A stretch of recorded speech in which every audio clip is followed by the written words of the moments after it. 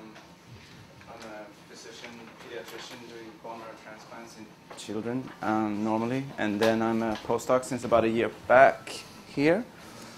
And I was asked to give a talk, sort of an overview about some mass cytometry projects going on in the Davis lab, because you've heard a lot from the Nolan lab, and we're doing slightly different things, although we're collaborating on a lot of things as well. And there's a lot of different projects going on in the Davis lab involving mass cytometry, large systems immunology analysis of big cohorts, where we use CyTOF as one tool. I've been doing a twin study in over 200 twins, where we're looking at all different aspects of the immune system in the blood. But I will not talk about those broad studies. Instead, I will talk about more focused T-cell projects that we have going on. And they're not all my projects. I will tell you who's responsible for some of the other things. And yeah, it's all about trying to understand the phenotypes, the functions, and the different specificities within the T-cell population, which is very diverse, as we come to learn. So I will talk about how we mine the phenotypic space, meaning all the different phenotypes we find in mice and humans, and we compare also mice and humans, which we see as an important thing to do because of all the studies that have been done in the mice in the past. And we want to know which of those can be translated into humans. So the functional diversity of T-cell I will touch upon, because that's another, it's something that is becoming possible when we're using CyTOF with all the increased numbers of parameters. Antigen specificity is, and the specific T-cells is something that is sort of a focus of the lab since many years, and applying this to mass cytometry has been a key goal for the lab in the last few years, and it's been successful now, and I will tell you a little bit about what we're finding when we're doing that. And also when we, again, with the increased number of parameters using CyTOF, we can combine reagents in a combinatorial way to study much broader immune responses in terms of antigen-specific T-cells. So this beautiful German slide from 1964 just shows how cells could, were defined, cell types were defined in that age with microscopy and these beautiful images. And then with the development of flow, cytometry, and monoclonal antibodies, etc., we started to create these trees of subpopulations. In this case, mouse T-cells with CD4s and CD8s and memory subsets, naive, central memory, effector memory, and effector cells. And when we then take these definitions and we include these markers, but also add all the other markers that have been implied to be expressed on different subpopulations of T-cells, and then we just, in sort of an unbiased way, reduce dimensionality, in this case using a principal component analysis. SPADE would be another tool to use something to do, which we also use. But in this case, a principal component analysis that reduces these. We're starting out with 43 parameters, but then gating down on, in this case, CD8 T cells, we use up a few of those parameters, and we have about 36 left here for this. And then what we find is that instead of these distinct tree of effector cells, naive cells, central memory, etc., we see more of a continuum where the naive cells in light blue, they're sort of is intertwined with the other ones, effector memory in the middle and the central memory as the most phenotypically sort of distinct from the naive ones. And this is just one example of how we're mining the diversity in the T-cell population and sort of exploratory analysis. And obviously we're doing a bunch of follow-up studies to try to figure out what determines this sort of progression in phenotypic variance. What does this have any functional implications that these cells are not actually as distinct as we believed before, that they might be more similar? Is it so that there's a bunch of intermediate states in between all these previously believed to be distinct states? And we think that that's true, and we're following up on all of this.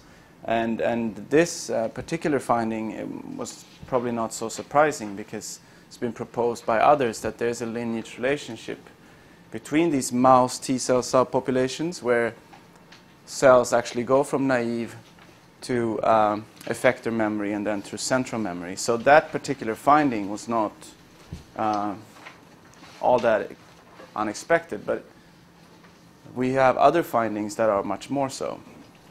And I will not go into all the details of the data that is still unpublished and that we're still working intensely on trying to understand, but this is a PCA, simple, same principal component analysis. We reduce the number of dimensions, in this case to 5, and then we show them one by one, 1, 2, 3, 4, etc.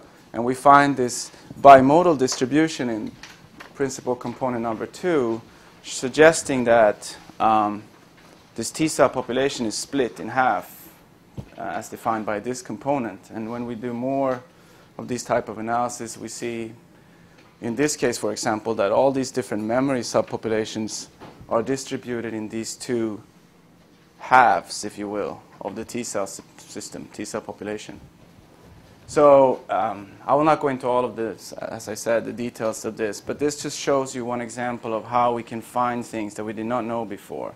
And obviously, this split in the whole T-cell population, including all the different memory populations, is not defined by one marker, because then it would probably have been described many years ago.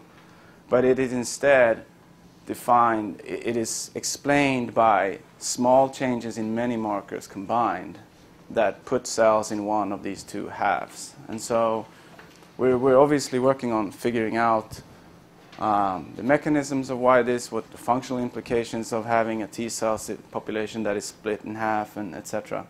But I will not go into all the details of that. Instead, I will move on to this other tree, which is from a paper by Holden, showing the T-cells populations in humans. And as I said before, we have an interest in comparing mouse and humans. And the memory markers used in the different species are different, even though the molecules are conserved. So we're interested in trying to figure out, is there this progression I showed earlier, is that the same for mouse and humans, etc., etc. So are the T-cell population globally in mice and humans similarly diverse, etc.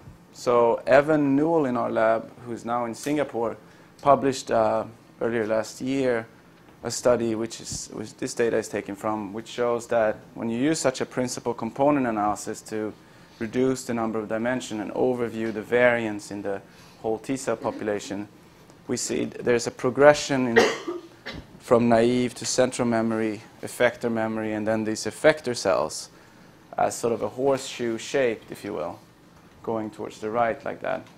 And we asked the question, so how does this look if you take the mouse?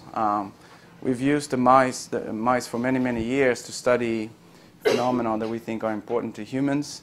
And when we look at this pattern with the definitions of subpopulations that are sort of the commonly used in mice, we see a completely different pattern where the progression is completely different, and there's not at all that same similarities between the different subpopulations. In this case, for example, it's not very clear from this image, but like I said before, the effector memory is more similar to the naive than the central one, and it's the opposite in humans.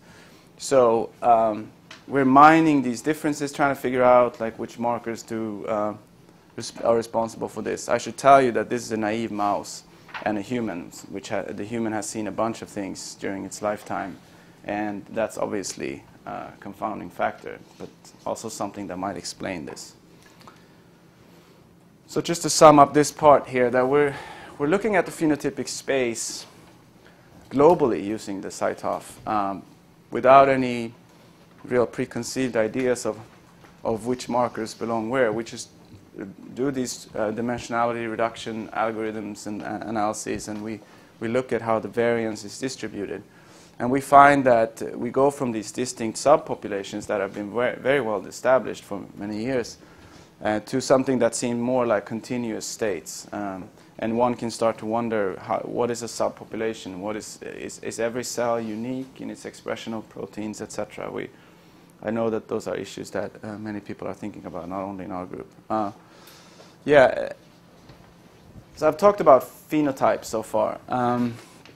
Just surface proteins, intracellular proteins, etc. But Cells also do things when we stimulate them, and in our case, these T cells respond when we cross-link the T cell receptor or give them some chemical like PMA-anamycin. We induce responses. So this is from the paper by Evan Newell last year and others, showing that when you use the power of the mass cytometer and actually include many more functional markers in the same sample than you could before with flow cytometry, then we find this almost combinatorial pattern of responses, that T cells can respond in so many different ways.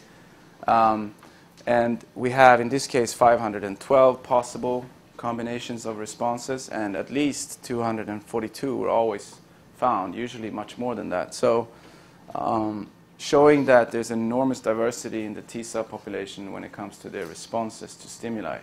And this is true for many other stimulations as well, but I don't want to go into all of that. Just kidding. And then, as I said before, we have this interest in antigen-specific T cells and trying to figure out what they do. And one question that came out of this study, or was presented in this study, was if you take cells with the same specificity, T cells responding to flu, EBV, or CMV in this case, are they all the same, those cells that respond to the same virus? But they're not. So when you stimulate those, you see an equal amount of diversity in their function. So this gives the T cells an enormous flexibility in the way they respond to pathogens, because the T cells can respond in so many different ways. Okay. Yeah, I wanted to continue a little bit with what I said earlier about looking at antigen-specific T cells and go into some detail of that. Because one thing that, like I said, we've had an interest in for many years is to study these antigen-specific T cells. And for that, in '96, the Davis lab developed these soluble ligands, MHC multimers, which can be loaded with a peptide from a virus or bacteria or whatever. And then we can specifically bind the T cells that respond to that particular antigen. And a monomer, as shown in the top one, is too unstable and won't fall off. So that's why we use these tetramer constructs. And it was not non-trivial to just translate this from flow cytometry to mass cytometry. And this had to do with the metal coupling of the streptavidin. So it took some work, but we now have that working in the lab, and we use that in various ways to study antigen-specific T cells using mass cytometry. So I will tell you, this is similar to the combinatorial bar coding, etc., that I think you guys have already talked about in the course. Here, we can take these reagents, these tetramers, specific for 3 different viral proteins, for example, and we can label them with different probes. In this case, it's fluorescent probes, but the same is true for mass-coupled or metal-coupled probes. And so we combine them in this combinatorial fashion. And if we use 10, for example, 10 of these fluorophores, in this case mass probes, we can study 1,000 in theory, 1,000 different antigen-specific T cell clones. But in reality, we would like to, we would need to reduce that a little bit, and I'll tell you why. But let me first say that by using the CyTOF for this, we can extend the number of combinatorials that we can study, obviously. But we also have many more markers left to study surface phenotypes, functional markers, cytokines, signalings, whatever we're interested in. Yeah, with the use of the CyTOF. So let's say we wanted to do 1,000 tetramers. You need to have some kind of high throughput way to make those 1,000 different tetramers. It's not something, it would take forever if you do it the traditional way. So we're taking advantage of this, this molecule that was developed by Ton Schumacher in Amsterdam, which is an MHC molecule that is produced with an UV cleavable peptide. So we produce the same one, a ton of it almost, and we cleave off the UV peptide and replace it with one of those 1,000 peptides that we want to study. And by doing it in this way, we can easily create a large library of tetramer reagents. So this is from a study that is on the way out from our group, and I wanted to sort of talk you through some of the developments that that study presents. And the idea here is, again, let's say you want to vaccinate someone and you want to look at their immune response to the vaccine. You want to be able to look at more than just one of the T-cell clones responding to the vaccine, preferably all of them. So one thing here was that this was, in this case, it's a rotavirus vaccine study, a rotavirus study. And we wanted to predict the viral epitopes from a rotavirus vaccine. And that's done by a software that predicts which of all the thousands of different peptides can bind to the MHC of interest. In our case, it's HLA-A2. We get, let's say, 100 candidates. And then you would verify those as true binders or not using an MHC competition assay. We reduce our number slightly more. And then we have our candidate ones that we want to test in our experiments. Then we dedicate 3 metal probes per such peptide, MHC. And the reason for that is because we want to increase our sensitivity, but we also want to reduce our numbers of false positives by looking at cells that are positive for 3 simultaneous probes. And in this way, in the experiment that was presented in this paper by some of our group members, Evan, Natalia, and others, they took 109 different viral peptides and looked at, this means looking at 109 different T-cell clones in the same sample with this combinatorial strategy. And then manually gating on those would be hard. Using SPADE would not work either, because you would really have to find the specific combination of 3 triple positive cells. So you need some other automatic analysis tool. So we've devised this one, which is an automated identification of these triple positive cells. Basically, the way it works is you set a threshold for the positive in this X dimension, and similarly in the Y dimension, because the tetramers should not bind anything unspecifically, and they usually don't. So you can set this threshold quite accurately. But then you have this slope because you want to be able to find only the cells that are, in this case, double positive, but we do it in 3 dimensions, so triple positives. And they will, of course, line up like this, rather than just being, let's say, here or here. And then by doing this for all 3 dimensions, we end up with something like a 3-dimensional gate illustrated there. And only the cells that are positive in all 3 dimensions will be selected as antigen-specific for that particular peptide. So what do we find in these analyses? Well, one of the interesting questions was, so if we do this, we look for 109 different antigen-specific T cells. The cells that respond to the same pathogen, are they similar or unsimilar, or how do they vary? So to show you an example of that, I'll show you this simple hierarchical clustering of different donors and the cells specific for VP3 or VP6, which are 2 different epitopes from the rotavirus. And what we find is that, with one exception at the top there, all the VP3 specific cells cluster together, meaning that, and this is phenotypic markers, meaning that their phenotypes are more similar than the VP6 specific cells, which also cluster together. So in different individuals, the cells specific for these particular epitopes of the rotavirus end up being similar. And then we took intestinal biopsies and managed to purify T cells out of those and look at the T cells specific for the viral proteins in the intestine, which is where rotavirus acts and where the T cells should be. We found that the VP3 cells could be found in the intestine, but not the VP6 specific ones, and that this difference explains the difference in phenotype between these 2 different clones. So this is just a small example of 2 antigen-specific T-cell clones out of 109 that we studied, And there are many more findings like this in that study. But just to illustrate that when we combine all these different probes with all these functional markers, we can get a much broader view of an immune response and a T-cell immune response than ever has been possible before. Yeah, so I want to kind of sum this up here. So yeah, I've already said this really, but we find that these different cells differ phenotypically and also functionally, which I didn't show. So I think I'll just stop there. I won't have to go further. And I just want to thank, Evan and Natalia did the tetramer stuff at the very end. The HIMC, Holden and Mike has been very helpful. Serena, others who are here in the room. Nolan Lab, especially Sean with some general CyTOF issues.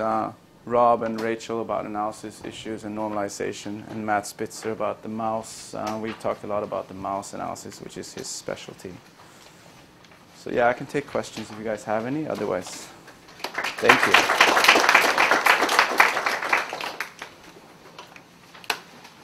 No? Good. Thanks.